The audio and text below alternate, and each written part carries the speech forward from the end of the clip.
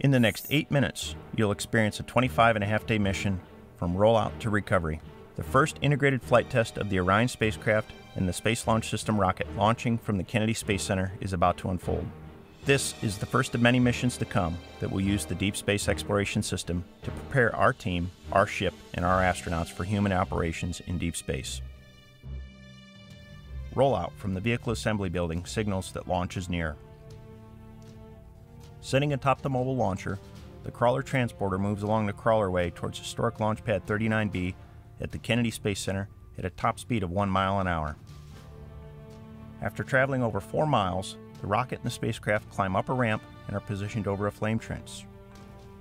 Once in position, the mobile launcher is lowered onto support post and the crawler is rolled away to a safe distance. Final checks are performed at the pad, including crew cabin closeout via the access arm sitting over 300 feet above the surface of the launch pad. The launch date is set, and the teams are prepared for the mission that is about to occur.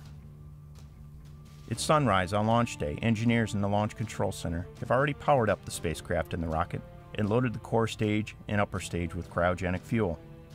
As launch window open approaches, final checks are performed, and when all systems are go, terminal countdown is initiated. The big physics of launch are about to be put on full demonstration. Umbilical plates weighing hundreds of pounds await their cue to retract to clear the path of the rocket at liftoff, some mounted on arms the size of tractor trailers. The mighty core stage engines are prepared for engine start as they are thermally conditioned for an onrush of cryogenic fuel in the heat of ignition. At T-minus 15 seconds, sound suppression is activated, cascading water into the flame trench to dampen the acoustic shock. And as the core stage engines achieve full throttle, shock diamonds appear.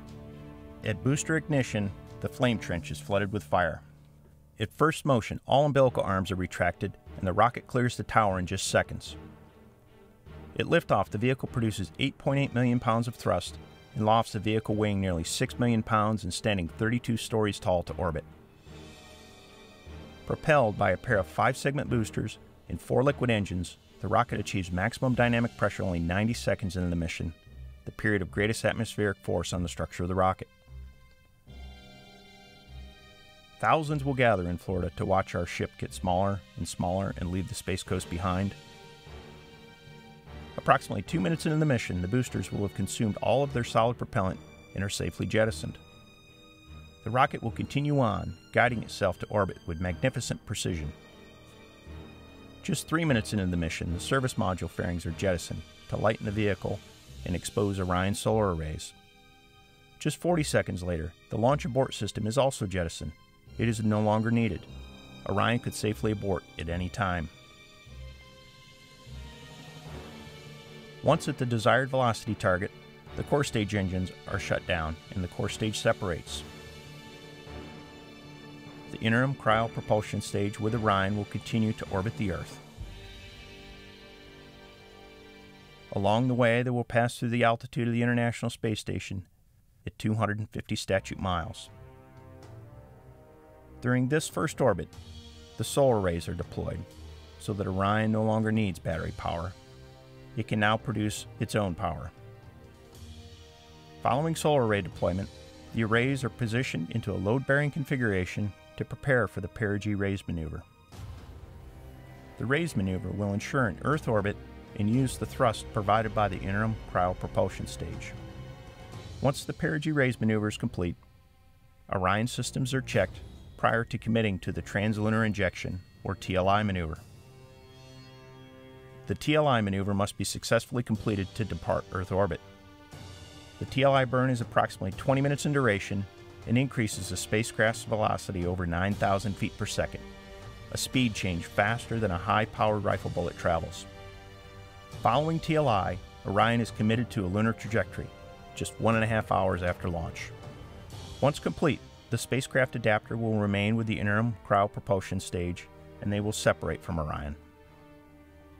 As Orion departs low Earth orbit, it will fly through the orbital debris field encircling the Earth, past the global positioning navigation satellites, past the communication satellites in geostationary orbit, and through the Van Allen radiation belts, on into the deep space radiation environment.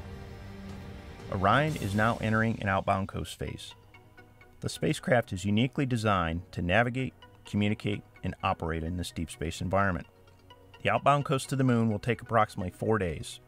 As Orion approaches the Moon, the service module will be used to perform a critical lunar gravity assist maneuver, allowing the ship to enter a distant retrograde orbit about the Moon.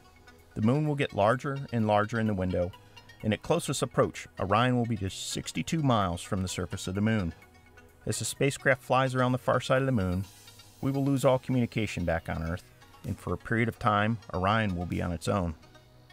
Mission Control will await acquisition of signal, and as we lock on, a new generation will see their first Earthrise.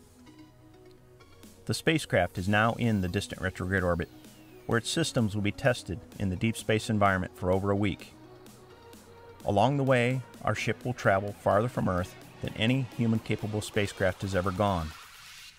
At the farthest point, Orion will be some 1,000 times farther from Earth than the International Space Station, at over 270,000 miles away. Teams in Mission Control Houston and at Naval Base San Diego will prepare for Orion's return home, and the recovery ship will set sail for the recovery zone in the Pacific Ocean. Orion will exit the distant retrograde orbit with another lunar gravity assist and service module engine firing. Along the way, the trajectory will be adjusted to target the Earth's thin atmosphere at over 250,000 miles away and ensure a precision landing in the Pacific Ocean following a direct entry. During the coast home, Orion will maintain the desired tail-to-sun attitude to optimize spacecraft cooling and maximize power production in the deep space environment. Another 4 days return coast home to Earth. As our home planet fills the windows of Orion, an important contribution from our European partners called the service module has done its job. The service module is jettisoned and separates. Following separation, the world's largest heat shield will be oriented into the direction of travel to prepare for entry interface at an altitude of 400,000 feet.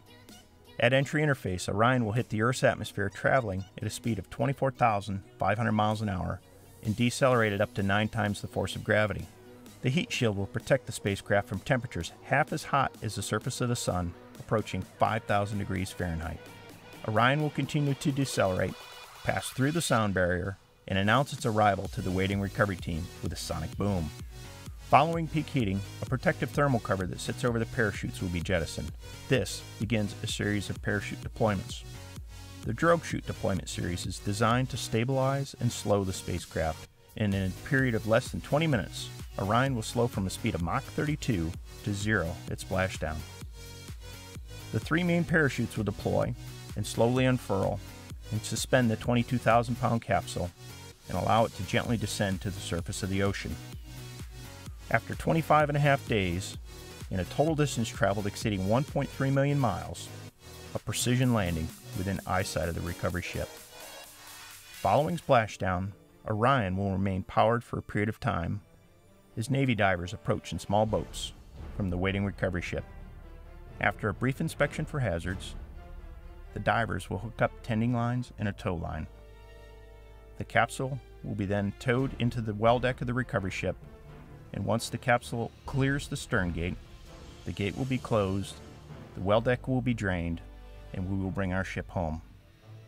We invite you to follow along at www.nasa.gov/exploration.